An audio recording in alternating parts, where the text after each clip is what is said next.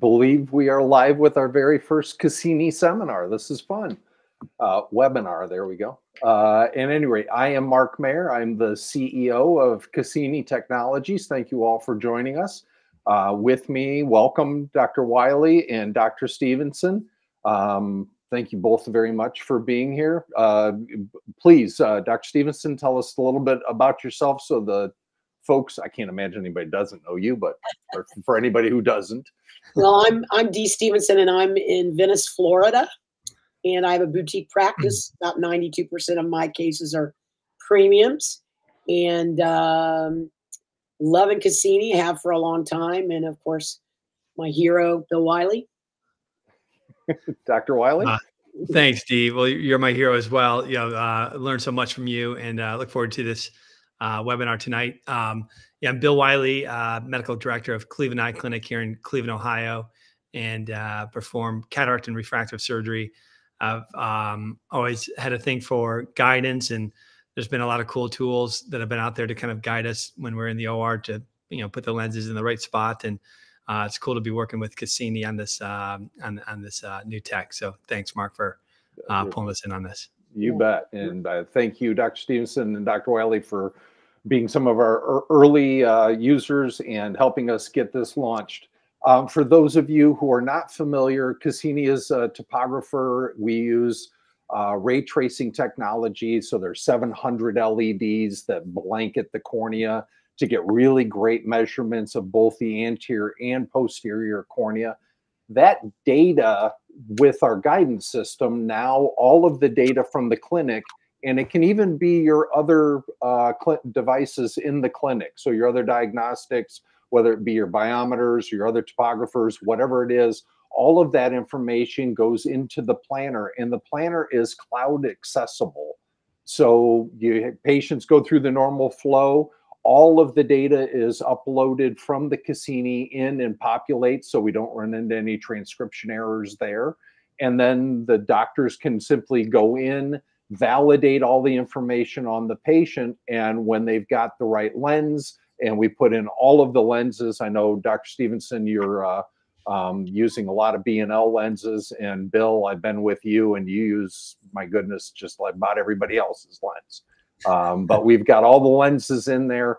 And if you need to add some lenses, we can always do that. But the data then is in the planner, and then the planner is the data from the planner is either sent via the network. In the case of Dr. Wiley, it just works right directly from your network, right into the operating room to the guidance. And then with Dr. Stephenson, while the Cassini is running your LENSAR, we also are on the front end of the LENSAR laser, but then that data can also go over via a USB if you don't have a network that runs to your operating rooms.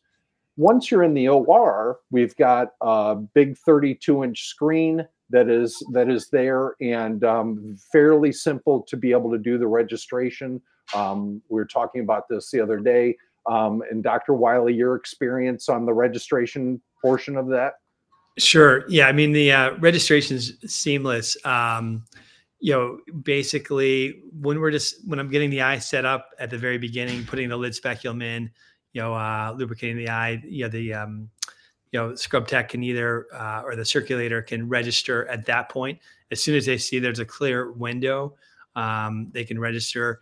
Or also, and we'll talk more about this, but I'm still doing sort of a belt and suspenders. I've been using Cassini kind of head-to-head with Aura, and using both sort of preoperative information to kind of help guide me, but also intraoperative information. And there's a point at Aura when we first kind of set up, and I had the patient look at the light, and my circulator just basically runs both machines, captures Cassini, takes maybe 3 seconds, and I think Aura takes maybe 10 seconds. I'm not sure, something like that, to do the capture. But in that point, we're capturing with both devices, and then I can compare the results, and it's pretty cool. So I can see, so what was the preoperative information, how is that guiding us, and then also intraoperative information, and see how those correlate.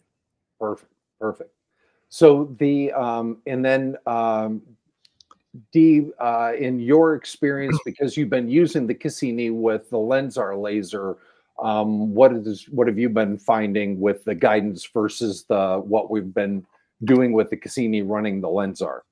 Well, I do everything that Bill does, and we've been Aura users since day one when it was orange. So, I always want to, I still go back to Aura for my final reading, but when they all line up, it's amazing, and it's where I want it to be. But the nice part about having Cassini with my LENSAR is it makes the IntelliAxis marks, and this correlates to what's on the Cassini guidance, and I find that it's really pretty much exactly the same with the guidance itself. So it again, it's a belt and suspenders as well, but it also is just confirmatory, and for me, confirmatory makes my job so much easier, and I feel very comfortable leaving the OR with the patient having 2 or 3 things all match. So it's kind of where I am. That's terrific. We did get some questions that have come in, and we got some earlier questions, so we'll just start with this. And will it work with any microscope?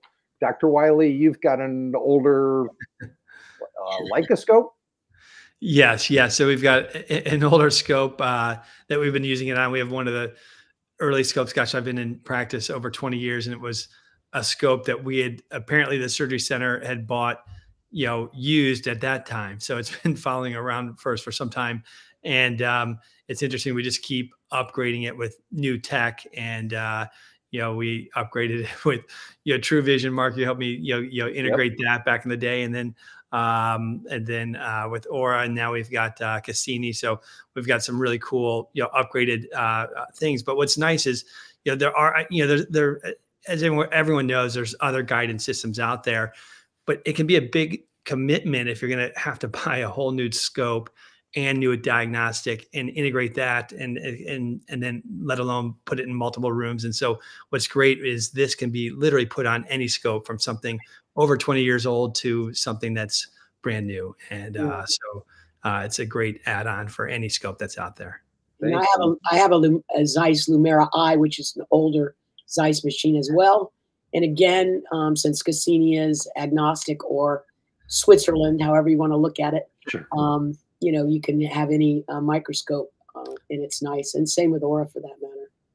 Yep. And you have to have an Alcon machine. Right. Yep. And we've got it on Alcon scopes, and I know that we've got it on some of the newer Zeiss scopes. And then the only one that we're still waiting on is the brand new Leica Preveo, because they have an internal beam splitter and camera system. And so the way that our system works, as you both know, is that it's just a standard beam splitter that's got the 2D camera on the side. So we just get a good high definition or 4K camera that's capturing that image and going directly to the guidance system. So we're not really adding anything new to the stack. This is the same beam splitter that we've used forever, really. Right. Yep. Okay. Data transfer. We talked a little bit about that. Either using the network. Dr. Wiley, I know in your clinic's on the other side of the wall. Right. And Dr. Stephenson, you're going across the street, I believe, to your down the street. ASP. Yep. So whether it's a USB or being able to send the information in via your network, it works great. And I see that we've got another question that came in from Dr. Mack. Hi, Ivan. Hope you're wonderful. Asking about how this works from like the smart cataract from Alcon. It is different than that, Dr. Mack. The data is we allow for all of the diagnostic data from the clinic to go into the planner. It's cloud-based planner. And that allows for you to be able to access it from anywhere. And then it works with any microscope that is out there, as well as any of the lenses that you want to be using. We can populate the planner with any lens, and then you can put in any of the formulas that you are comfortable using, whether that's Barrett or Holiday or Vegas or HRT or whatever. Up to 4, right, Mark? right Yes, now on ma'am. the planner?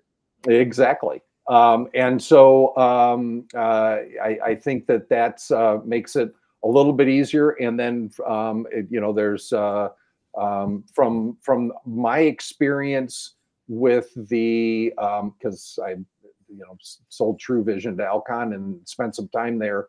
My experience is that this is a lot easier and faster. And we were talking about that just a few minutes ago, where Dr. Wiley was saying it takes about 3 seconds to register the image, and you've got it there, and all of the data is on the screen. So based on where you make your incisions, we have your incision points there. We account for cyclotorsion and show you exactly how much cyclotorsion you've gotten, show you exactly where the capsulotomy is so that you can follow your capsulotomy if you're not using a laser.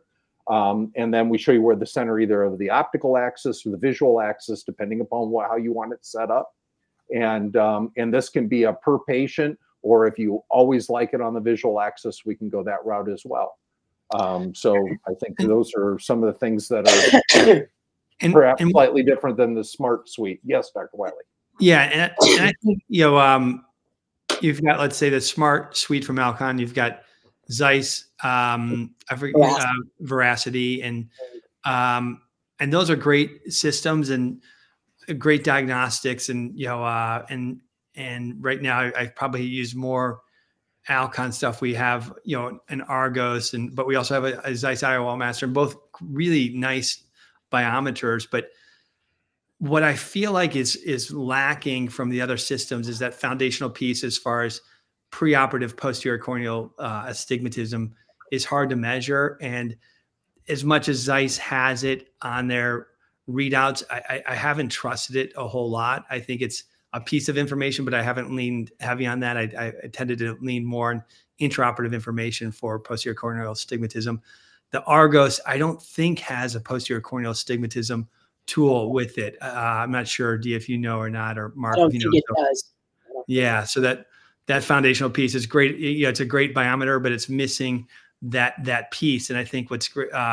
So even if you're using those other tools, you probably, if you want to have preoperative diagnostic that's going to help guide you, I think it really is important to have something that can measure the posterior corneal astigmatism. And from what I can tell, Cassini is doing that better than anybody at this point. It's a cool area. And I think, Dee, for you and I to kind of move on from Aura, I think we're going to need a great diagnostic. And I've not seen anything, compare yet. Now, granted, Aura is complicated. You got to have all your variables perfectly aligned, and it can be challenging. What's nice about this or any preoperative diagnostic, you don't have to, weigh as much intraoperative. And if you can gather the same information preoperative and be confident in it, I think it's going to be a big step forwould. So now in preoperative, I mean, that's the holy grail. If you can get it all preoperatively, then, it would make the rest of it a lot easier. So right. And so right now we're doing an analysis. We're going to present it at ASCRS, but we're looking at around 50 eyes that are measured with both preoperative and intraoperative. And I can say anecdotally, I've been impressed of what I've seen so far, and it looks like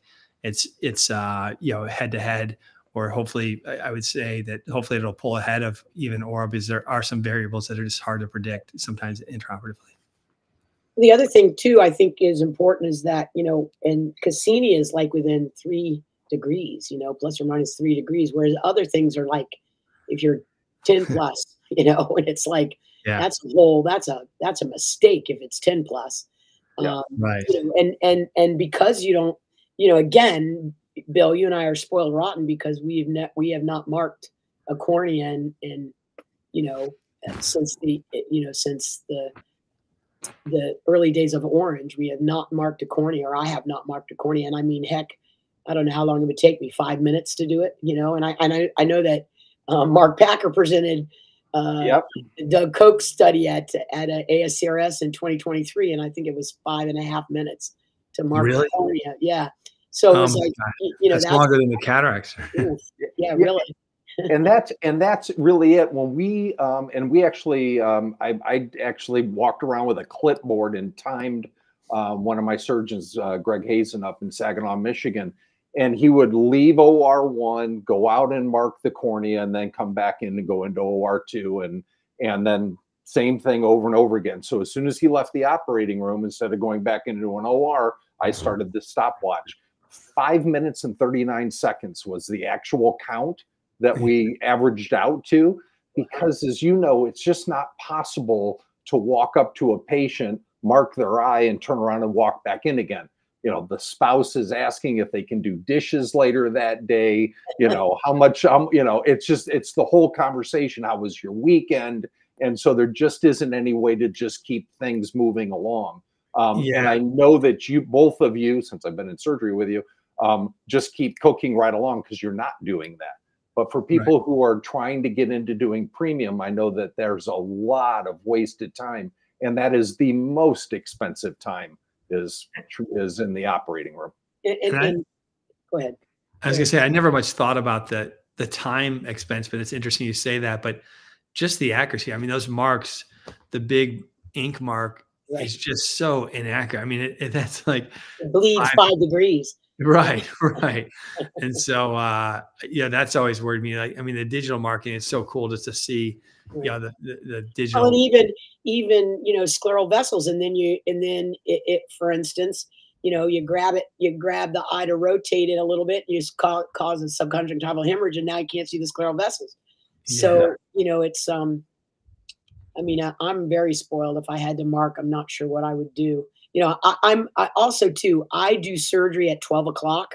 So my incision from LENSAR is always at 90 degrees. So I have a mark, you know, after the LENSAR, but, you know, and I always align my aura at 90, but, you know, it's still, those are, you know, seconds, not minutes. Yep. Right. Yep. I know that we've got an image injection unit that is coming, so that you'll never either have to look away from the Ingenuity system that you're using, Dr. Wiley, or away from the oculars, Dr. Stephenson. But currently, because it's on the big monitor, have you found that to be an interruption to your workflow at all, just in the current setup? Yeah, sort of yes and no. I think it's interesting. It's now becoming a true cockpit that I'm in. I've got the Ingenuity screen for 3D. I've got an Aura screen over here, and I've got now this new screen. So I've got 3 televisions that I'm looking at and doing surgery.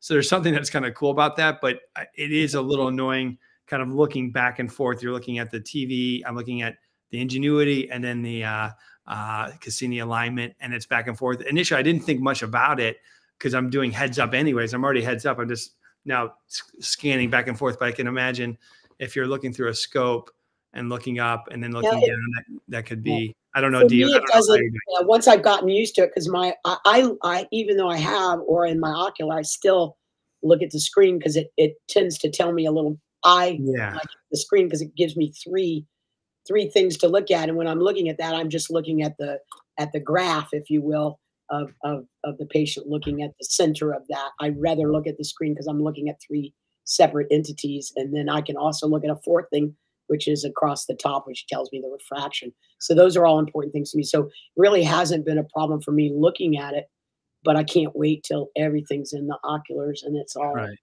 you know, just perfect for me. Right. Yeah. And in the case of our Ingenuity users out there and Dr. Wiley, with that image injection unit, then it's just simply going to be overlaid right onto the live eye on the Ingenuity. So that'll work out. That'll work out great. But right now, you're going to stick with that fancy cockpit that you have for a short period of time. Let's see, what other ones do we have here? Toric lenses.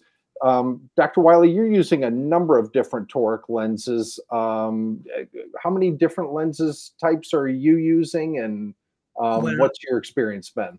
Yeah, I mean, thus far it's been great to help zero in on the toricity. It's done a great job of measuring that posterior corneal astigmatism, and so it gives me confidence that we're putting the lens in the right spot.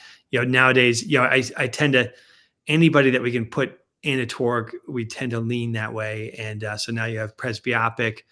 I mean, you have a trifocal toric, you have an EDOF toric, you have a standard torque, and then you can even have other ones, one that you'd use for hyperope, or non-aspheric, and all these different torque lenses, and it's seamless to have that in the planner and have that ability to choose whatever you think is going to be appropriate for this case, and it helps make that plan for you. So it's sort of makes it a non-issue. Great. Dr. Stephenson, on the planning side, yes, and going through the data on the planner, what's your experience been? I know that you've used some of the other planners that are out there, as well as ours. What's your experience been? Well, I will say this: the veracity of the Zeiss. I have to reboot for it to pick up the IOLMaster 700 which is their product. So I'm very frustrated with that. This is just pretty much straightforward. I'm also early in use for the new B&L one. Beside that, I cannot give you a comment about, because I don't have enough experience to give you my opinion. But I think it's pretty straightforward. I figured out, it's got my lenses in it. It's just a click. It's just a click. It's all packaged in there. So you just click a button. And the nice part is there's two parts to it too, because when you go to the operating room, you've got the patient's name, a picture of the patient, their allergies, their medications, if they've had RK, whatever information you want to put in there is what comes up on the screen before you take the registration. So it's really nice to review, because I used to be able to remember all my patients, their names and their eyes, the eye we're doing. And the older I get, it's a little bit harder. So I do like the fact that it says Joe Smith, and there's a picture of Joe Smith, and I can say, hey, if it's taking us a little more time, I know Joe Smith, so I can say, hey, if I write something about how's your new great grandson or something, so we can pass the time, so it doesn't seem like it bothers the patient too long to have 2 or 3 minutes go by before we can do a registration if there's something else going on in the room. So I find it really nice. And then of course, when the screen comes up for me to take an image, the nice part about that is that follows the case throughout the whole, it shows the case throughout the whole time, so that you're able to review it if you want, because you can have a video and look at it, or you can take a still shot. So it's kind of cool from that standpoint, because if you find something that's not correct, not similar, that your belt and suspenders is falling apart, you can go back and look at your acquisition and make sure that it's a good acquisition. I mean, it won't register if it's not. It'll register, if it's red, or it won't function, or it's a kind of an orange or a yellow as a warning, or it's a green. So you really can tell whether you've got a good acquisition or not. So I think those are good little pearls that are already in the acquisition screen. And then you see the steep axis, and it's marked. I mean, it's marked with the lines, and as your eye moves, those move with it, and it's pretty straightforward. So, and it's nice. It follows your eye throughout the case. So it's a good screen to look at. But it's nice, and it's very foolproof.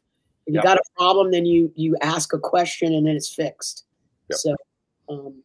Nice. And that was something that I thought that the developers did a great job on. Well, this was a lot easier to use than some of the other systems that I've seen out there in the 30 years that I've been in ophthalmology.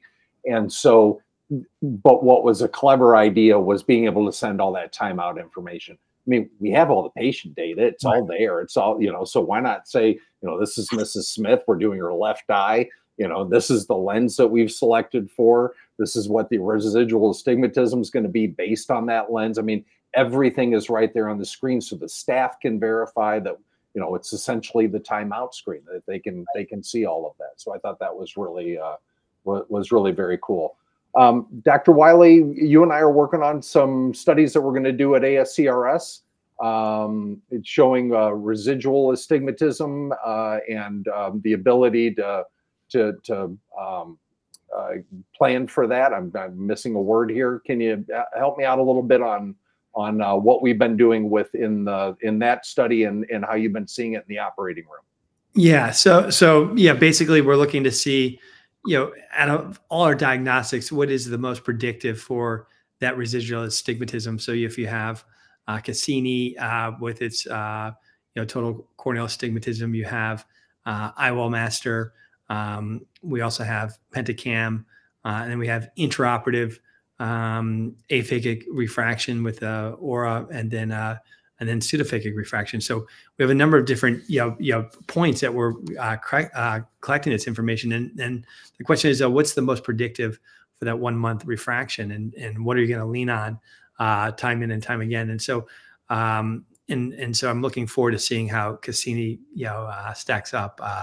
Thus far, anecdotally, I've been really impressed. And so if we can have this tool that really gives us that piece of information, I think we'll all, it would be a tool that certainly could be repeatable and reproducible across a wide range of surgeons and patients and situations. So I'm hoping that that's going to be the case, and look forward to presenting that. That's great. Look forward to hearing about it. Yeah. Well, our plan, and I think I'm fairly confident in this, is that we're going to be able to, because you're very consistent with your incisions, and with us being able to show, in that range where you're comfortable, where you're going to be making your phaco incision and your paracentesis, and then being able to have that be consistent, so that with your surgically induced astigmatism, we can really plan for what that residual astigmatism is going to be post-operatively. We can start to really rifle this in and make certain that what you are telling the patient you're going to get as an outcome is in fact what you're going to get. It's very simple for the staff to be able to use in the OR. It's not taking any time away from them being able to care for the patients. And the accuracy that we've seen so far has just been terrific. So cool. I'm looking forward to getting that data presented too. But I like where this has all been going, and both of you have been so great in helping us do the development on this. It's been really wonderful. Cool. Dee, anything else? Well, the two things that I think that have made it really helpful for me, again, is the fact that I can actually see all of it on that screen. Where my incision is, where my paracentesis is. I would love to get the LRI on there as well, but like Bill, if I can put a torque in a patient, I'd rather put a torque in than cut the cornea. That's just me. Right. That and the fact that it's so easy to get the acquisition. I mean, literally seconds, and what the quality of the acquisition is. Those are two things I think are really beneficial to me as a surgeon. And, again, I'm a creature of habit, and my incision, like Bill's, is in the same place. I put it in the same place. I don't float my incision anywhere. It's always at my surgical incision is at 90, and my paracentesis, depending on which eye, is 30 or whatever. And so that makes the variables less, and it's just really nice to be able to see it. And I can't, it'll be great when it's in the ocular, when it's overlaid on whatever system somebody might already have, if you have the heads up or whatever. So I think it's I don't think there's a large learning curve, and that's the other beauty. So there are three things: the acquisition, the repeat of where your incisions are, and then to be able to look at it the same way every time. So I'm so it's easy. There's just no learning curve to this. I mean, in the acquisition now, to perfect it, there's a learning curve, because you have to be able to decide what you're going to use. So but to use it itself there's no learning curve. Right. But to understand it is a little bit more of a learning curve. Yep. Dr. Wiley, anything else? I think we've covered so much. It is a great tool, and really excited to continue to pioneer and work with you on this great tech. One thing that does come to mind, I was thinking about, Cassini's been around for a bit, and we had our original unit. Gosh, it's been easy, maybe 10 years. But I will say that this newest unit is a step forward. I don't know all the ins and outs of how it's different than when we first got in, but I know when we first got in, good tool, but it's a little bright, a little hard for the text to work with it, and a little hard to capture. And so I do want to say that if anybody's tried Cassini in the past, this is definitely new, and it's an upgraded version of what's out there. And so that's a good news, but it also tells you they've been at this for some time. This is not their first rodeo. They understand it. They're motivated to figure out. And I look at, this diagnostic, with all the data points that it's getting is way different than some of the other diagnostics.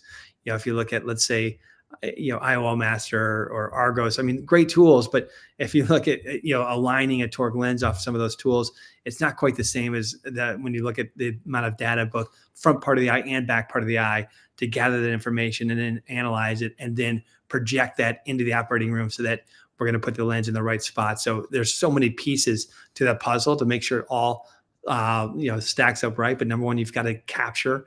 Number two, you've got to then register in the operating room. And number three, you've got to be confident you can place it based on that. And so I think Cassini's checking all those boxes. So great work. And I'll have to add, Cassini Ambient used in the office as a diagnostic tool.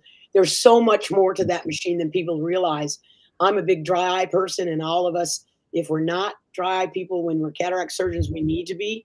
And, the nice little grid pattern, the honeycomb pattern that it shows. Yes. I mean, yes, you can look at the LEDs and see which ones are blurred, but when you're looking at the central part, if you can see the honeycomb is nice and clear, and it's perfectly symmetrical, then you know that the cornea is not dry. It also has a video capability where you can actually see the patient's blink. You can see how the tear film actually flows over the cornea. You can see where they're lacking in a tear film, if they have dry spots, if they have matte dot dystrophy, if they have something that's disrupting their tear film, even conjunctival chalasis where they blink and it's all smeared along the inferior, or if they have RK and you can see the spots on where the RK incision is, or previous penetrating keratoplasty, or even LASIK where you can see that maybe they have some scarring in their flap.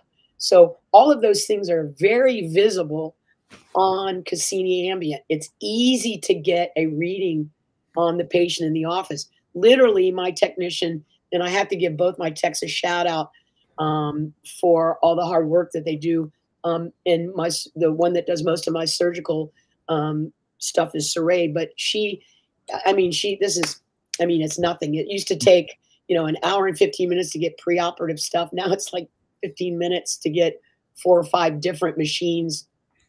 And Cassini is really the first one that I look at and pay attention to because of the corneal surface indicators on there. I have other machines that do it as well. And you can look at the Purkinje images on an IOL Master, and I'm sure on LENSAR and on the Argos too, to tell you, but not like the profile that the Cassini Ambient has with the videos and the honeycomb pattern. That's just, those are just no-brainers. And you can show them to a patient and you can say, look at this honeycomb pattern. It's supposed to look like this.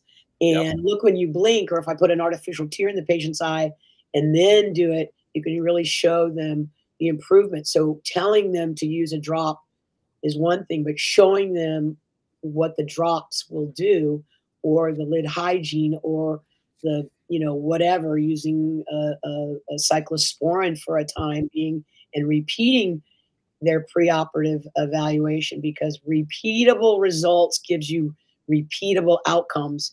And if you don't have a good, if your cornea is not good, garbage in, garbage out. You can't get a good ambient reading. You're not going to get a good IOL Master or A-scan reading, and you're not going to get a good outcome. And you're going to pick a lens, and you're going to pick a toricity of a lens, and you're going to be way off, or you're going to miss the axis. So I really think that there's a lot more. There's a big, this has got a lot breadth and depth of information. that Cassini has, not just in the operating room, but before you ever get there.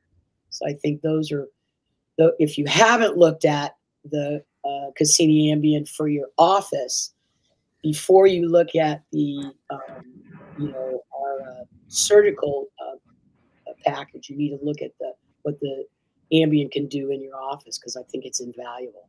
Awesome. Thank you. That's a wonderful plug. I really appreciate it.